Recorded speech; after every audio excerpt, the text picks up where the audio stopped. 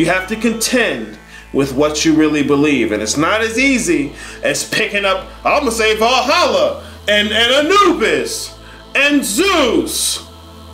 I'm gonna take the devil and make it ego, and now this is what I believe because I said it.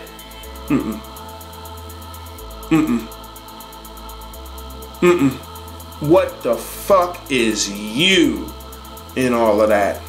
Great, you got a handful of pieces you scalped from all over the place. What the fuck is you in any of it?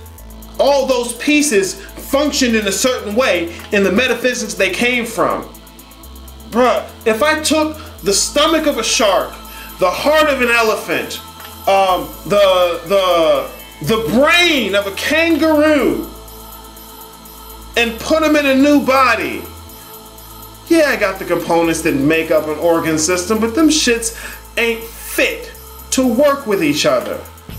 And to the degree to which I do get them to work with each other, it's gonna be a monstrosity, a chimera, a Frankenstein. It's not gonna work like it worked before. And you have to take these things into consideration. Motherfuckers just out here skipping around thinking it's all Gucci or good. What do niggas say? Shit sweet, thinking shit sweet. You have to contend with what you believe. You can't just label what you believe as right. This stuff needs to cohere. It needs to have continuity. Otherwise, it's just babble.